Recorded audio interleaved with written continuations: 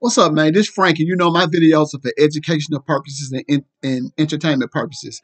Some of the information may be factual, some of it may not be factual, so you always want to do your research.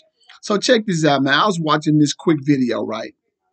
And when you watch this video is a prime example of why black people always get used and abused by politicians, especially the Democratic Party.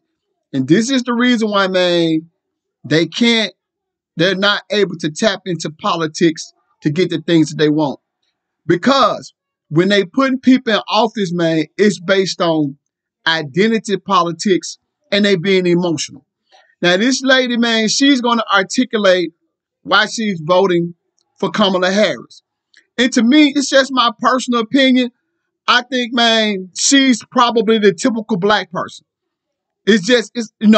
She can't articulate nothing as far as policy as to why she's voting for Kamala Harris. She can't. All she can say in essence is she ain't Donald Trump, and that's it. And how she answered questions during the debate ain't got shit to do with policies, what she's going to create in the future, what she's done in the past as far as policies. It's just that she ain't Donald Trump, and she liked the way she answered questions. This is the reason why black folks can't get shit, bro. Check this out. See this black seed oil? It has many. Harris. Why Harris? Oh, it's Harris. Harris. Why Harris? Because she makes sense. Even common sense. Yeah.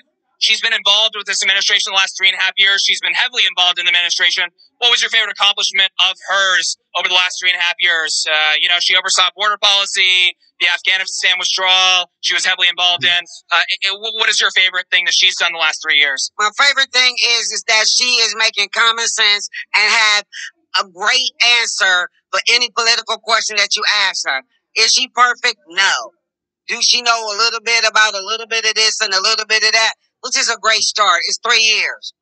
You can't clean a house and know everything in 3 years. You just see her as being able to really articulate her responses when people are asking her questions. She can produce, and she's going to make a better difference than Donald Trump. Yeah. Hey, I gotta go. Well, really quick, last question. I'm talking to a lot of people that are saying that they want Donald Trump because of the economy the last few years. It hasn't gone back on track. Real wages are down. People are struggling. Think of January 6th. What would you tell those people? Think of January 6th. Think of January 6th? Yes. Thank you for your time. Oh, it's Harris.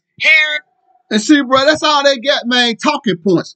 Shit that come from mainstream media. January the 6th. They hate Trump. He's a racist. You see what I'm saying? She liked the way she answered questions. None of that shit ain't got nothing to do with policy. Nothing. She can't name one thing, man, that Kamala Harris did that benefited America, that benefited the American public. You see what I'm saying? Or she can't name one thing, man, that Kamala Harris did that's going to make America great again. That shit crazy, bro.